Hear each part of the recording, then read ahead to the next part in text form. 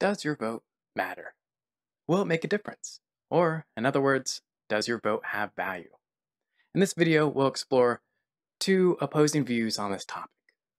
First, let's take a look at the view of Stephen Levitt, a professor of economics and co-author of the highly influential book, Freakonomics. Levitt states, "Never should anyone delude themselves into thinking that the vote they cast will ever decide an election. Just about anything you do with your time will be more productive." So since it is extremely rare that an individual vote will make a difference in an election, your vote has very little value. This doesn't mean you should not vote, but rather, if you do, you should have other reasons for valuing it. Going back to Levitt, he states that the reasons for voting have to be something very different. It's fun. Your wife will love you more if you do it. It makes you feel like a proud American. Since it's so unlikely for your vote to actually change anything, you should only do it if you enjoy it. Maybe you enjoy posting a selfie with the free sticker, or you get value out of the conversations it provides your friends. If those type of reasons apply to you, then voting has instrumental value to you. So go ahead and do it. But if those types of reasons don't apply to you, well, then do something else with your time. So that's view one. Since your vote is extremely unlikely to make a difference, only spend your time casting it if it offers you some other type of value. Will MacAskill, a philosophy professor at the University of Oxford, offers an opposing view to this. In his book, Doing Good Better, MacAskill claims that voting is often an extremely high-value activity. Ironically enough, a quote by Levitt praising this book is prominently showcased on the cover. You can find a link to this book in the video description.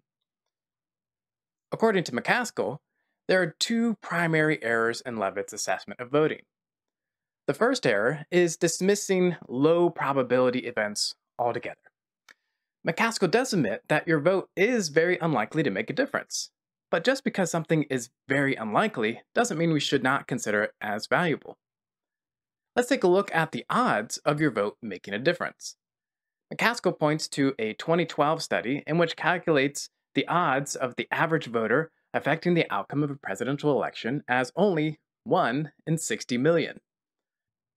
To put this in context, you're over 5 times as likely to be struck by lightning, not just once, but twice. So, if he agrees that your vote is extremely unlikely to make a difference, why would your vote have value? Well, a small probability is still greater than zero probability. So some events that are very unlikely, but still have a high impact if they do occur, are still worth taking seriously. For example, a catastrophic meteor impact. Very unlikely, but still something we should look out for. But how do we assess the value of an event when outcomes are so uncertain? MacAskill's answer to this is expected value. The formal mathematical representation of expected value can look complicated, but the concept is actually pretty straightforward.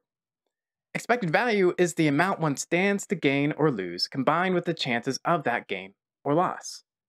The higher the expected value, the better. For example, imagine your friends offer you the following bet. Rolling a 6-sided die, if you roll a 6, he will give you $500.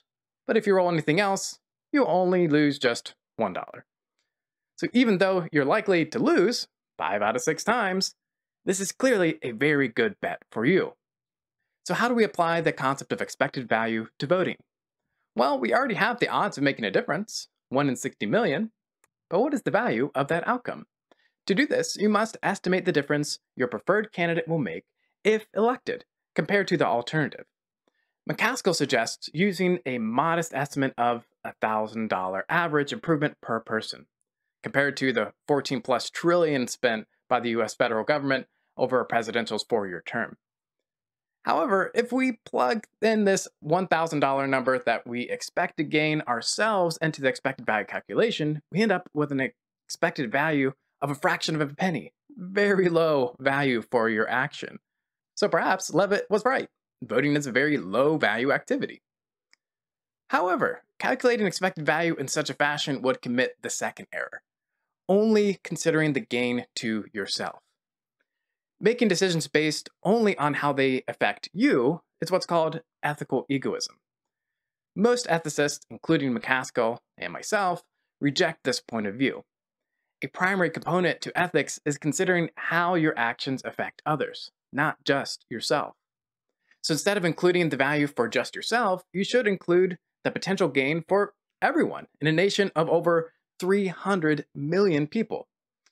Doing the expected value calculation in this way, assuming an average of $1,000 benefit per person, results in an expected value of a whopping $5,000, much higher than our roll of the die example previously.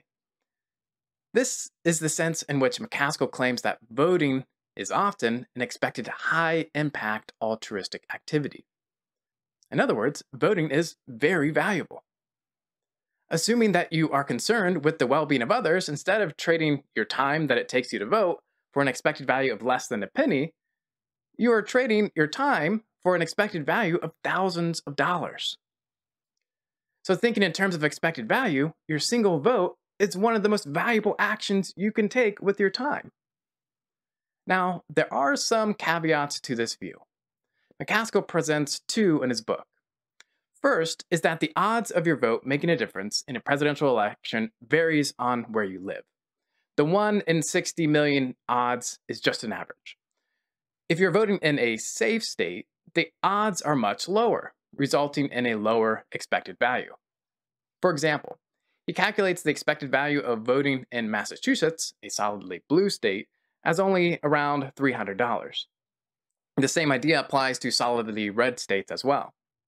However, if you're voting in a swing state, you are far more likely to make a difference. An expected value is much higher, like $300,000 or more. The second caveat is that the estimated gain will vary depending on how much better your preferred candidate will be compared to the alternative. So that $1,000 estimate, well, that's just an estimate. That number will change depending on your assessment of the candidates.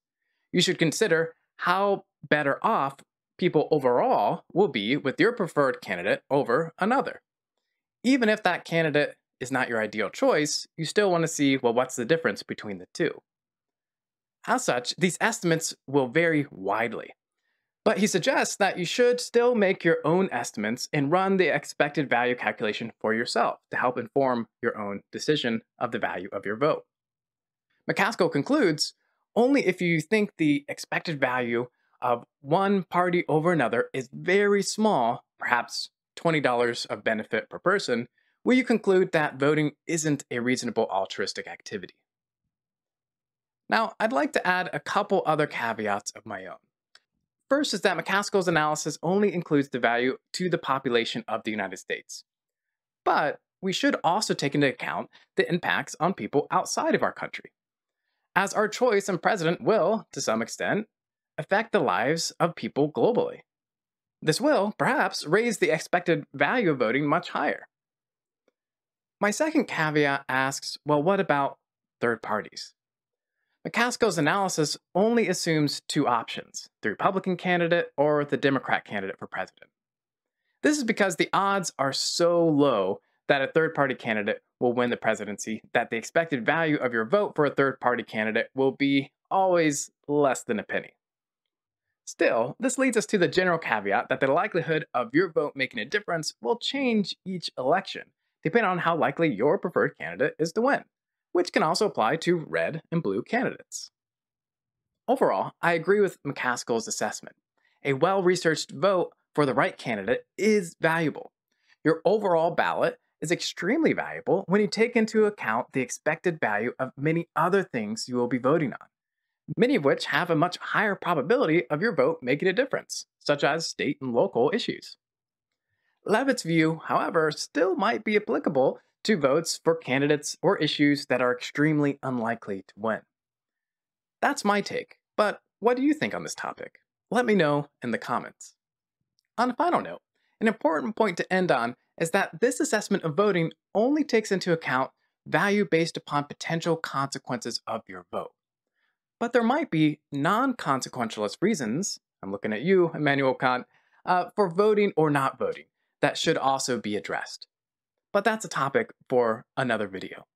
If you think the expected value of watching this video is high, consider sharing it. Hit the like button, subscribe to my channel, and perhaps hit the bell icon to get notifications of new videos.